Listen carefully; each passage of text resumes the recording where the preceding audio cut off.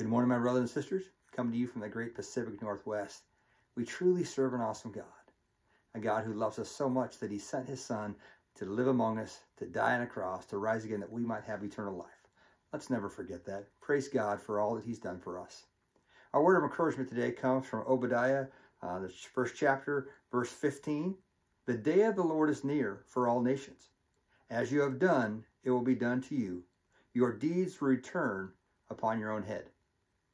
Now, if you know the book of Obadiah, it's a minor prophet in the Old Testament. It's one chapter long, and basically it's a book against the people of Edom, which are descendants of Esau, for standing by while the Israelites were attacked and plundered and all those things way back when, like in 850 BC, that type of time frame. The reason why it's important to us to hear these words today is because they're still applicable.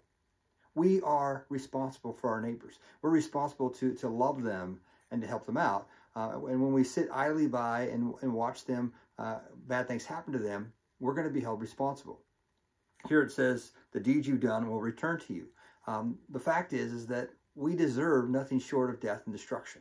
The fact is we deserve to be taken out. We deserve to be taken over. We deserve to be imprisoned and captured and killed because of our deeds.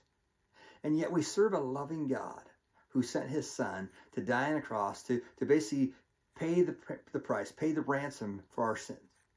Our sins are not negated because of Jesus. It's not as if they didn't happen. They were placed upon him. And even though he was without sin, he willingly did that for us. And so as he did that for us, we need to do that for others. As we look around this great big world, there's many, many sins going on, if you will. There's many people with struggles and pain and hurts. And it's our job, our responsibility to reach out to them. The good news is that as much as these words go against us for the bad things we've done, I believe they also are for us for the good things we've done. That as we reach out to help other people will help us in our times of need and distress. As we reach out to love people, other people will love us when we need to be loved. As we reach out to care for people and to lift them up and to help them and all these things that God might lead us to do, God will provide people to do that for us as well. There's kind of an old adage that says whatever comes around goes around, and people kind of look at that as just kind of a luck thing or just kind of the thing of society, if you will, part of our human condition. But in reality, I think that actually is applicable right here. When we do good things, God brings those good things back to us. When we help each other, God helps us through others. It's not just a matter of luck. It's a matter of God's plan and God's purpose. And God wants to use our good deeds and our bad deeds in order to make us more like Christ, in order to bless us and bring us hope and salvation. Now, for the people of Edom, the prophet Obadiah is saying they're going to be destroyed. And of course, in the end, they were destroyed. But there's also this hope within this, that God has a plan, that God will deliver those who would choose him, that God will open his heart to anyone who comes back to him. It doesn't matter what we've done in the past. God will forgive us. God will restore us to himself if we seek him. All we have to do is accept that Jesus Christ really did die on a cross and rise again for us, that he loved us that much, and that he took on our sins at that point in time when we receive him. Our job then simply is to repent and live for God and whatever that means. Praise God that we don't have to jump through all these hoops. We don't have to make all these amends, although sometimes we do go out and do that by the Spirit's leading. But all those things don't have to happen for us to be saved. What has to happen is we simply have to believe and repent and give our lives to God. Now, for most of us today, I know that you already believe that. You've already done that.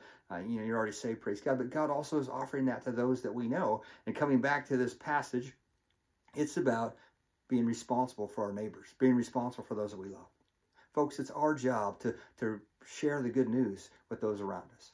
In light of these trying times, in light of COVID-19, in light of political chaos, in light of racism and the protests and things that are going on, let's share the love of God with people. Let's at least tell them what God has done for us. We're not trying to force the Bible upon them, but as we share with them, let's pray that God will use that sharing and open up their hearts to all that God wants to offer to them. Praise God that someone brought the good news to you and that you chose him. Let's be that person that God can use to take the good news to someone else, and let's praise God for that. Father God, thank you for this day. Thank you for the awesome opportunity we have to be your children. Thank you for bringing someone into our lives who taught us about you and taught us the word and in such a way that our hearts finally got it, that we finally had that moment where we encountered you as the holy God and gave our lives to you. Father, there's so many people around us who have not yet had that moment or who've let that moment kind of slip away. Father, would you just allow us today to be used of you to bring that back? May we be a vessel that carries your love and your hope to the nation around us. May we carry it to our friends and our family members and our co-workers and our neighbors and all those that we come in contact with, not for our glory, but for your glory. Father, be with those today who are truly hurting.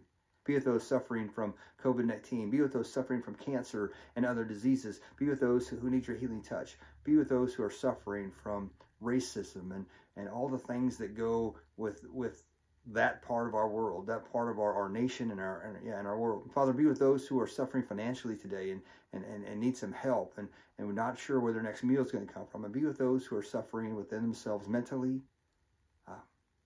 Father, be with those who are struggling spiritually.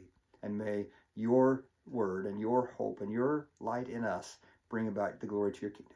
Thank you for all that you're going to do today. In Jesus' name we pray. Amen.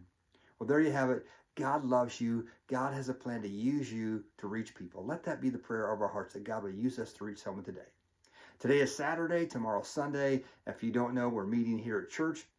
We expect that our technical difficulties from last week will be resolved. And so if you can't meet with us here at church or you're not yet ready to do so, you should be able to catch us online on our Facebook page at 11 or upload it to YouTube channel later on during the day. But we pray that you'll join with us. Hear what God has to say. Tomorrow's word is from Jonah. Most of us have heard of the book of Jonah and the great big story there. But let's look at it a different way tomorrow. I hope you'll join us for that. I hope you have a great day today and that God will use you. We love you. See you soon. God bless.